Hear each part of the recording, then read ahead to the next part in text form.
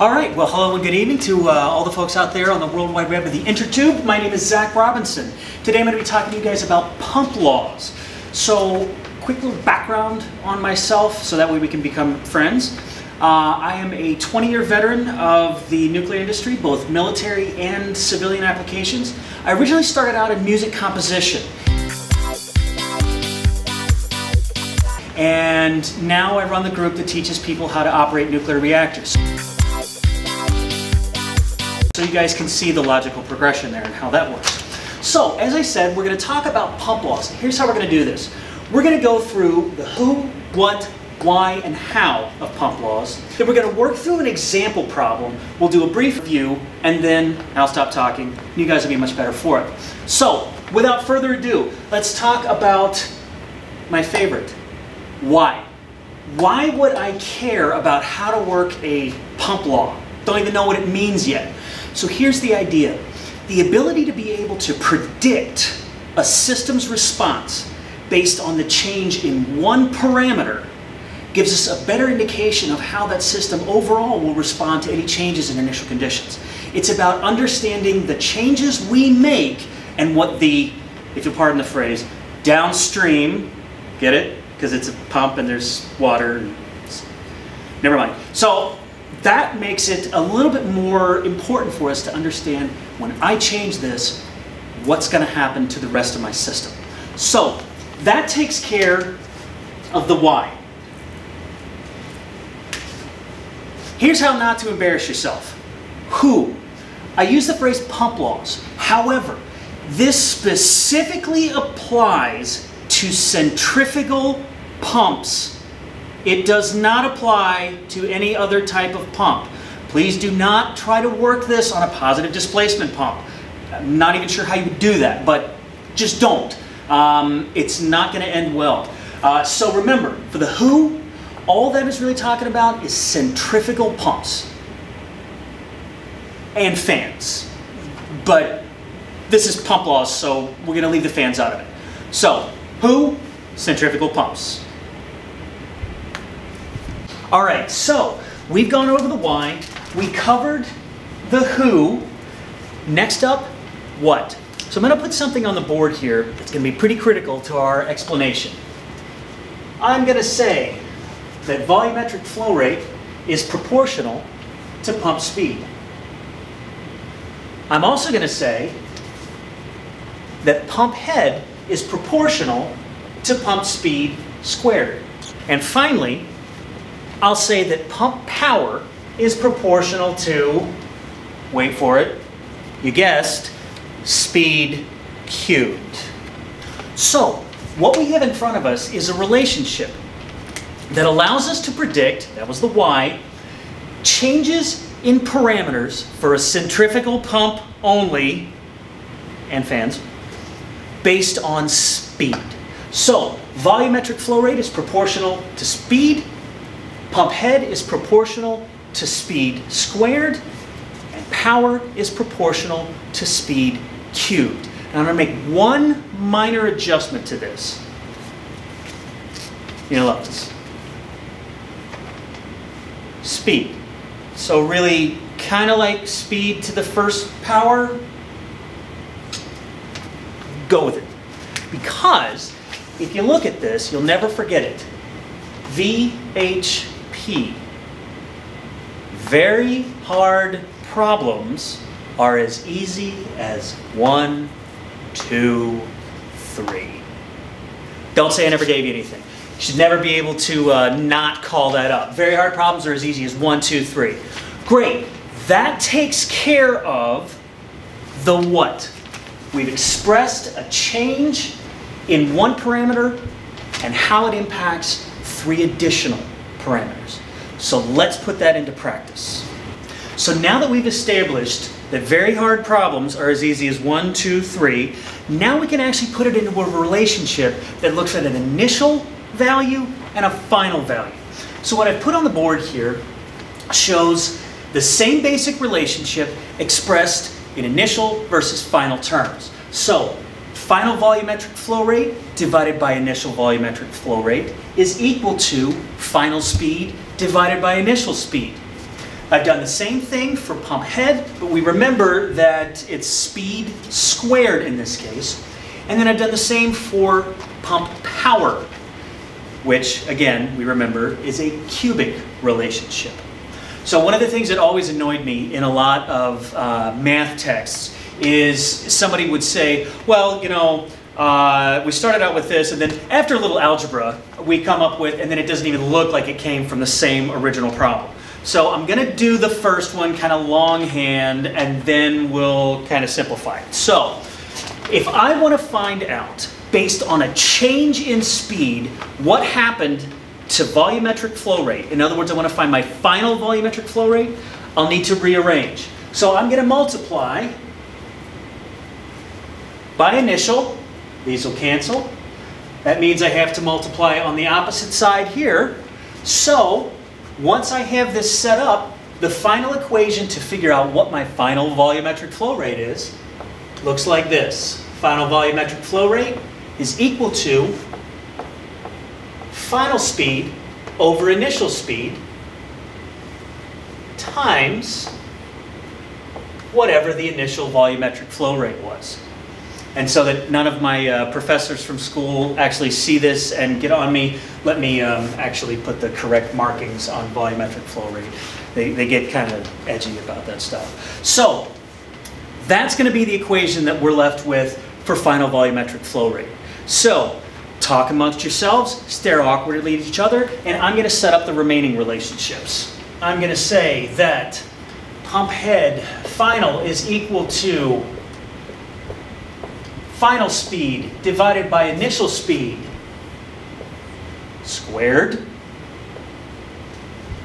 times initial pump head. And then for power, final power is equal to final speed divided by initial speed cubed times initial power. We now have all the information we need, except for the actual values, to work out our predictor case that we said was the whole why of this topic anyway. So, in that case, without further ado, we'll move on to an actual example problem. So as promised, a real-world-ish example. Let's say my pump has the following characteristics.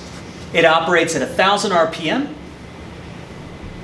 It discharges 200 gallons per minute at a discharge pressure of 10 psi. To do this, it requires 50 kilowatts of power.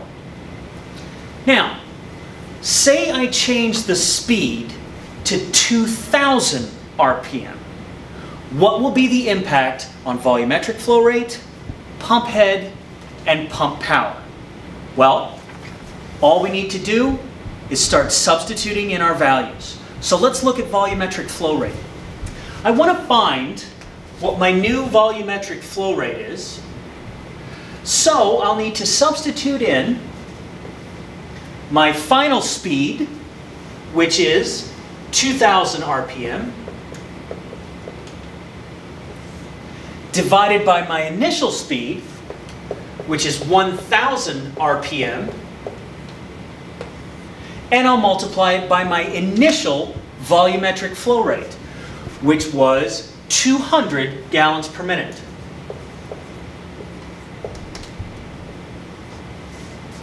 So, let's see if we can do this math kind of in our head. 2,000 RPM divided by 1,000 RPM, well, that'll be 2. Units cancel. RPM and RPM, gone. So, 2 times 200 GPM, once again, I'll bet we can do this in our head. We come up with a final volumetric flow rate of 400 gallons per minute. So far, so good. But let's get even more complicated. So let's move on to pump head. Now remember, this was a little different. This was a squared relationship. So we'll go to substitute our values in, just as we did with volumetric flow rate, but this time we'll be looking for final pump head, which will be equal to my final speed divided by my initial speed squared times my initial pump head.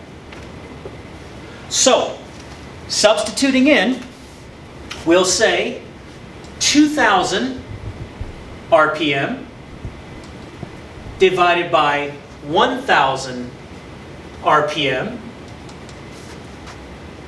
times my initial discharge pressure of 10 psi. Once again, doing the math probably in our head, 2,000 divided by 1,000 gives me a value of 2, once again. RPM cancels out. 2 squared is going to be 4, multiplied by 10 psi will give me a final pump head of 40 psi. The last value we need to figure out is what is my final power draw. We'll do this the same way we've done for the other two parameters, and I'll say that my power final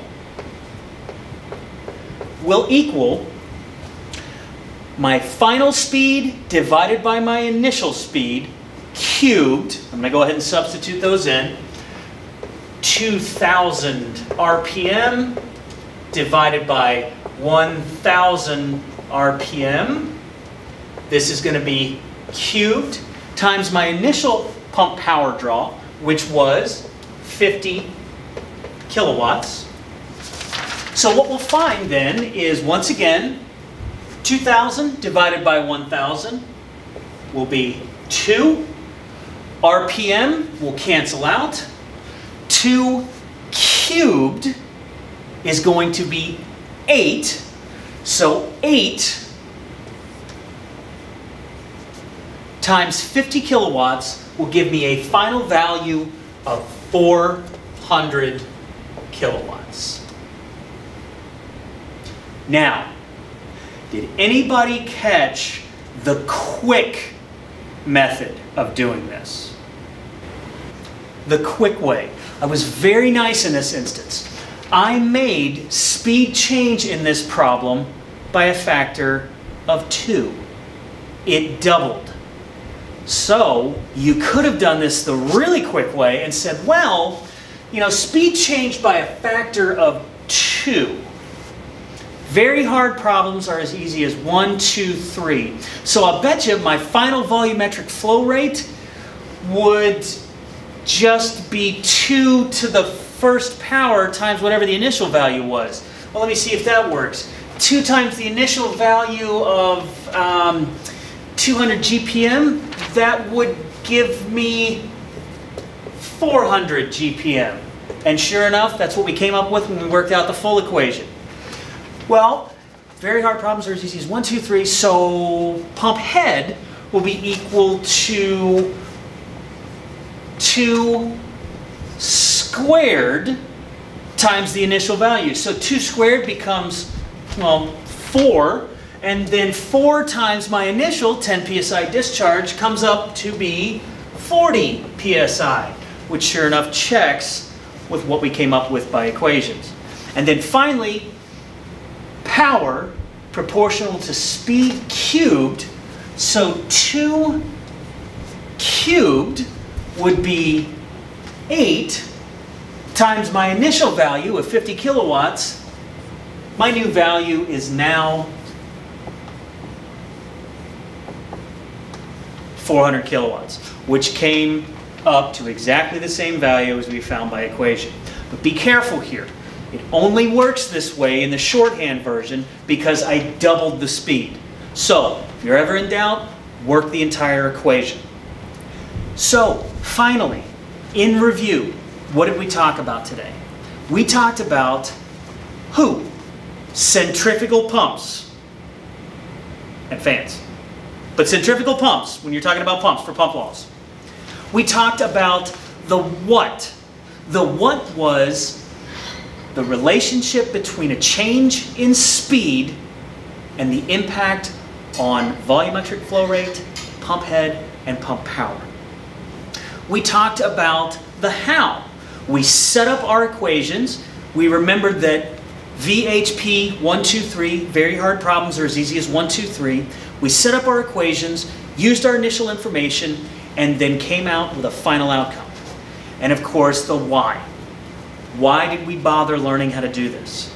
Because the ability to predict a change in a system's conditions based on the change in an input parameter is simply good engineering practice. So, that's our topic for today. Once again, my name is Zac Robinson.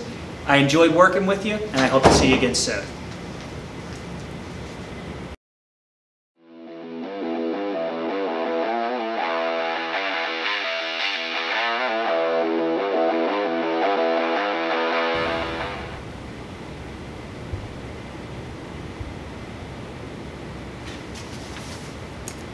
Sorry.